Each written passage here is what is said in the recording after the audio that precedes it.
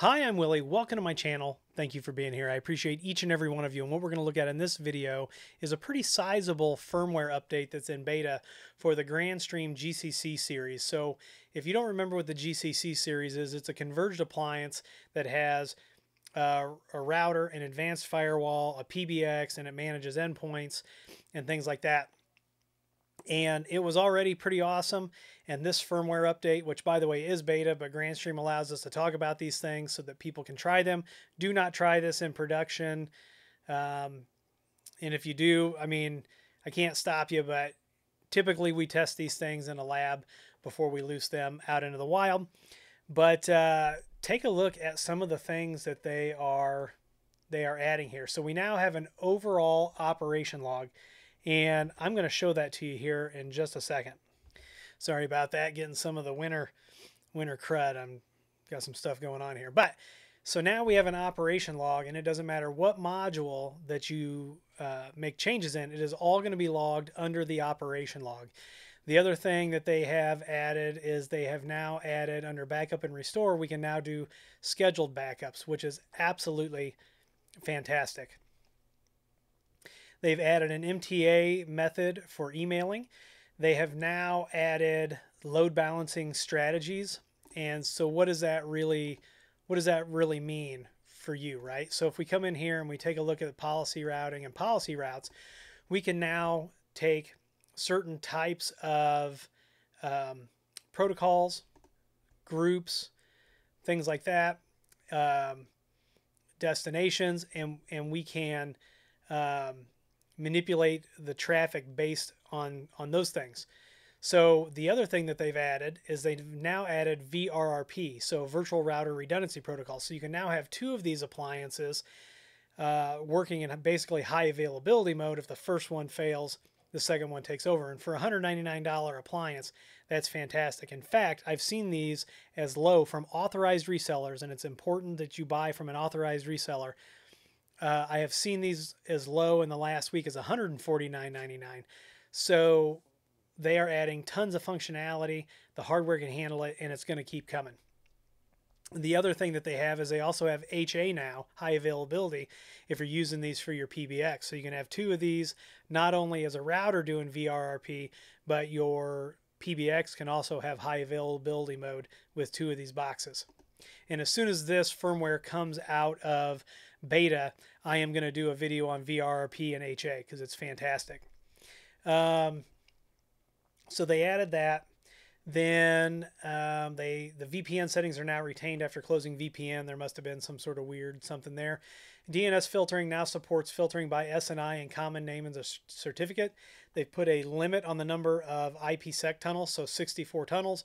If you're going to go above that, you're probably going to need a bigger device. They have added support for connection speed test with GWN Cloud. PPSK now, if you configure them in GWN Cloud, will now push down to the local device. We can now set up outbound traffic rules under the firewall. So let's check that out. So we're going to go over here to firewall, and we'll go to firewall policy, traffic rules, and we can now set outbound traffic rules. IDS IPS detection is now applied to all WAN interfaces. You cannot exempt an interface. Under the firewall for scanning, they've added SMTP and POP3. So if we come down here to anti-malware, you can now see those are added here. And if you're using SSL certificates, you can also then scan inside of the encrypted version of these protocols.